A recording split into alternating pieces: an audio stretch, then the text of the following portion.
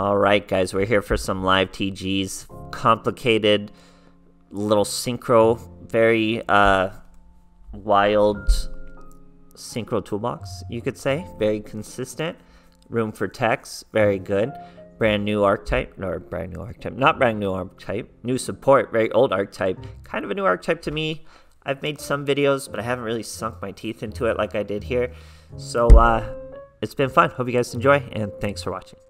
Alright, here we are facing on My Valentine. We're going second. Let's see if we can't do some crazy plays. Showing them what's up. Now, let's see.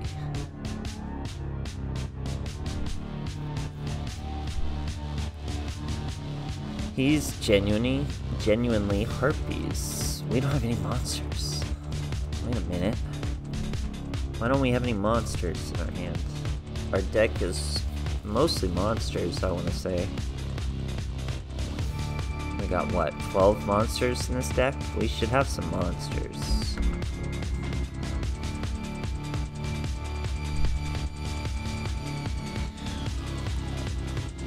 He's setting up a synchro before us.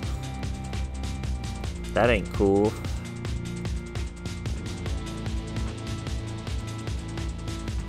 Okay, let's see.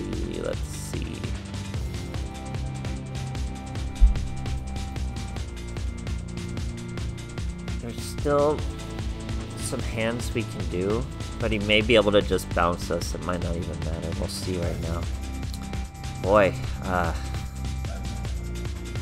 that's not good. There still might be something I can do.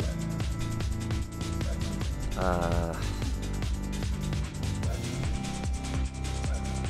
think, right? If we go...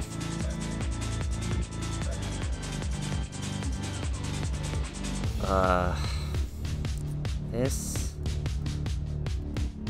and what is that? 6, 7, 8? We can do that. Or no, 6? Yeah, we can do that. Yeah, if he bounces us out though, we're gonna have a problem.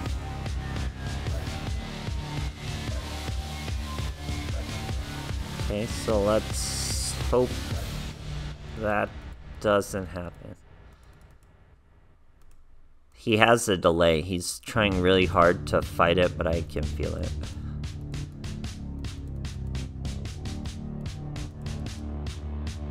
Yeah, I can feel it.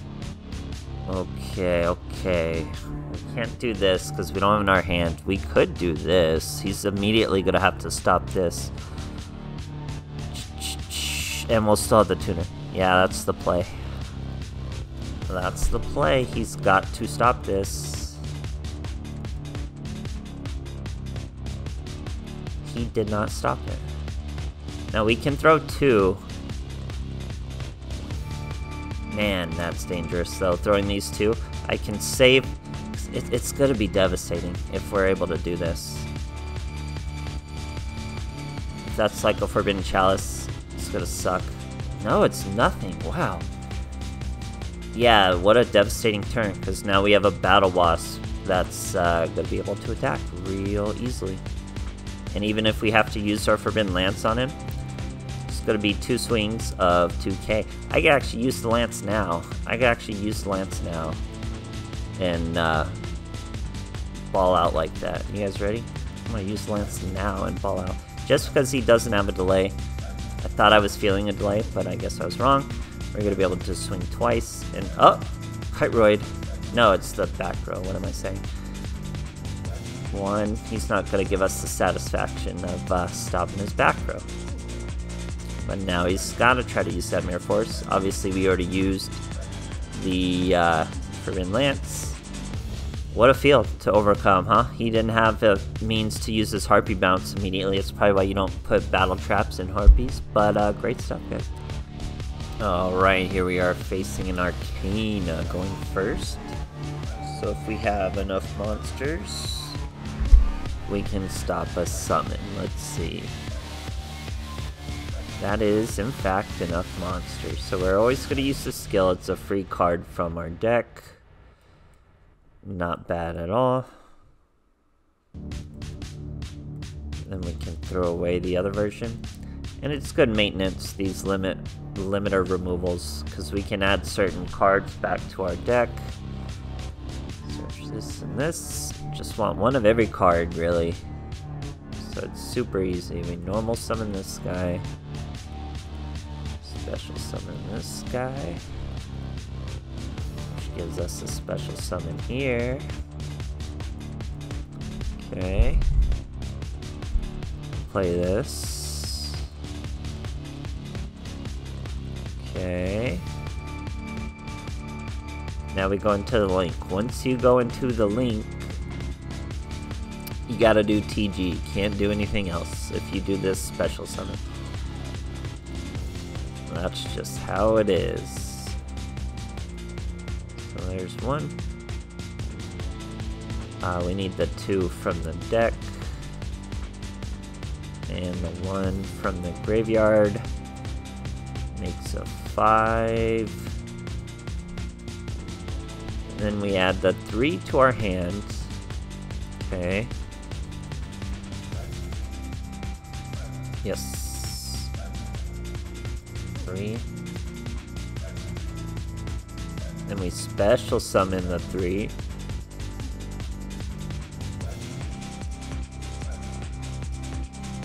That's another 5. We make sure it's not a tuner. There we go.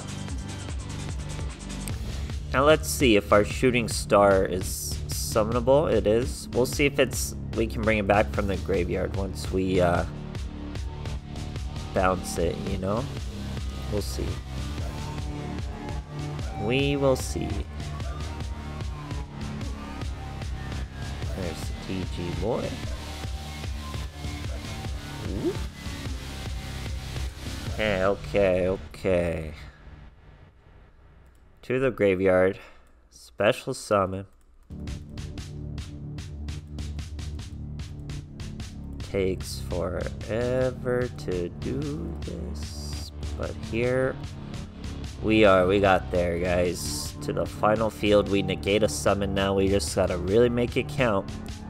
Even if we mess up, we have a Sword of Revealing Light helping us out. Very cool. And our turn took forever. Sorry, Arcana, he is Dark Magician, so we're gonna have to really pick and choose what summon we stop. Because he could have a fusion. There's Dark Magical Circle.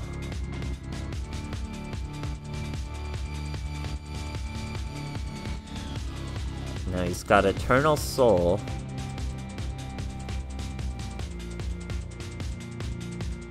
Let's see what else he's gonna bring out on it. That's Eternal Soul. Now keep in mind, he can't target our biggest boy, okay? So, Dark Magical Circle ain't gonna cut it.